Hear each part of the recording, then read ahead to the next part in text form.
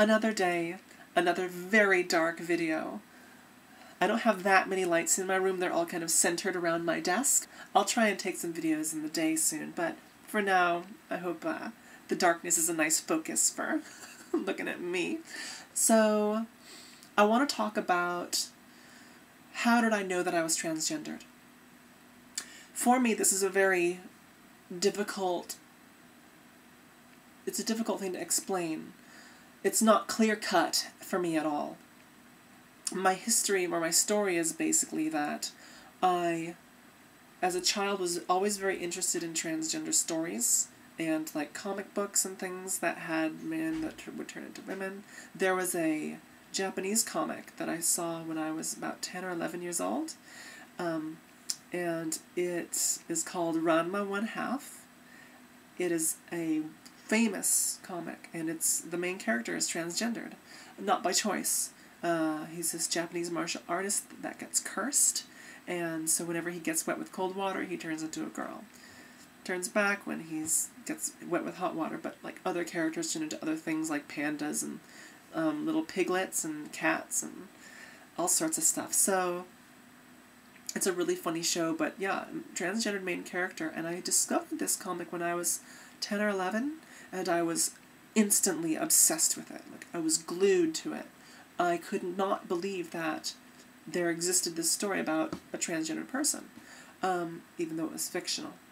So, it got a lot worse for me when I started puberty. I just did what felt natural for me, and that was to think about myself with a woman's body.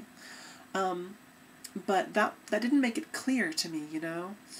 I didn't realize, I did know that I could become a transsexual, that I could take hormones and maybe get surgeries and blah blah blah, but like I didn't really feel like that was right for me. I just felt like I was something different, or that I wouldn't be successful if I were to be a transsexual, and that I would always just be this very masculine weirdo.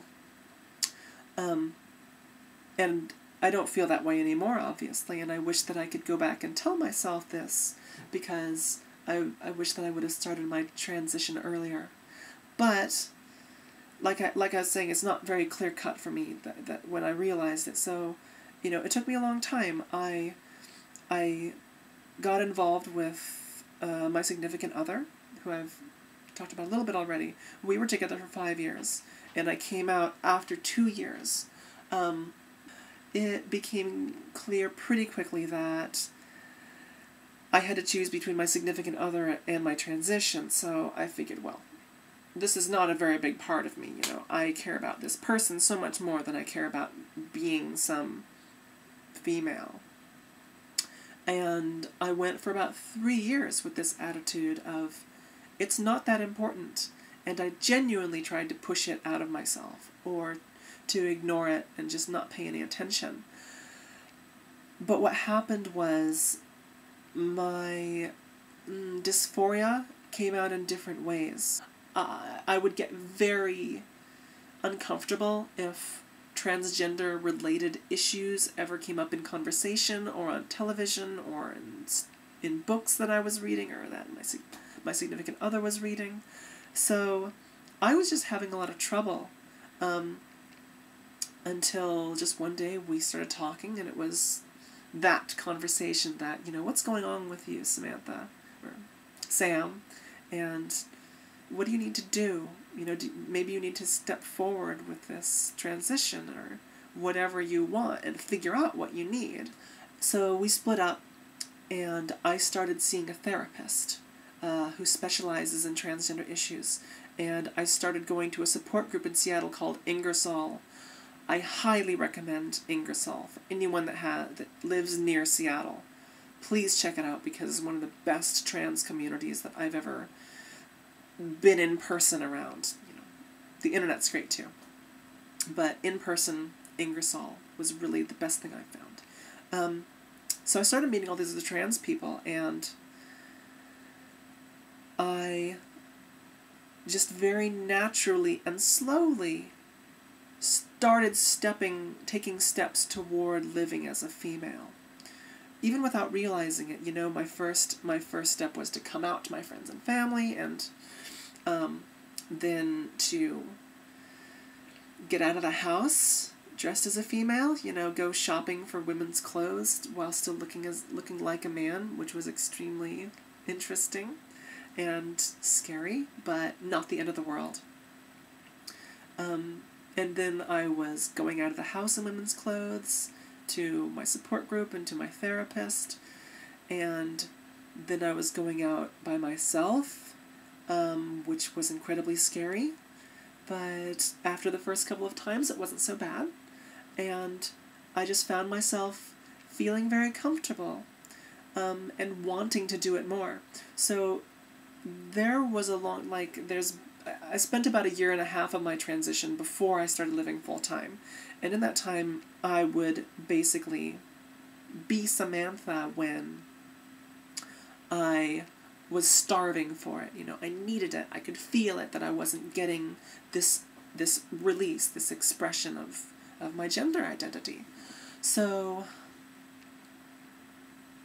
I just naturally was making steps toward living as a female, and before I knew it, I said, I'm going to go full-time today.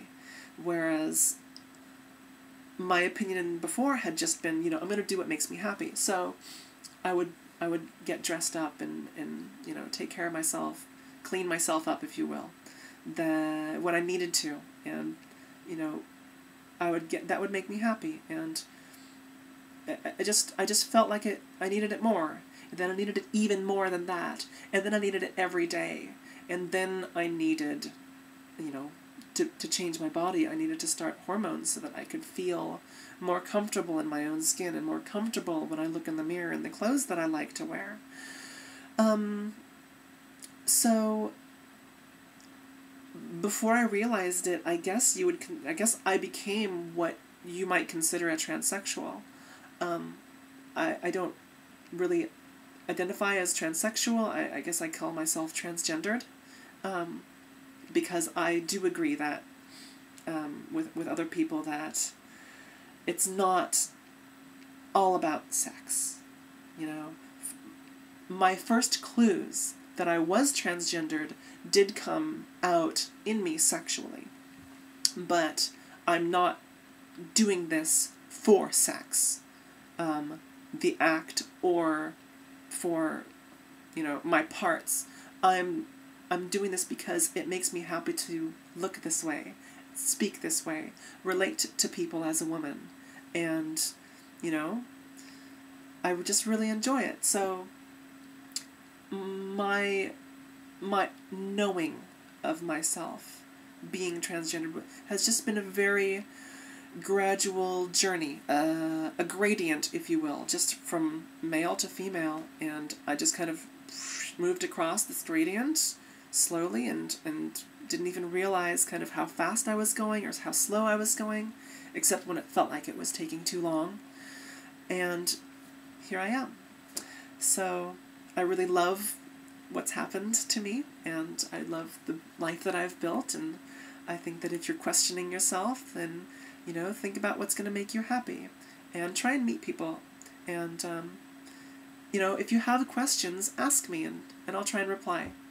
That's all for now. See you next time.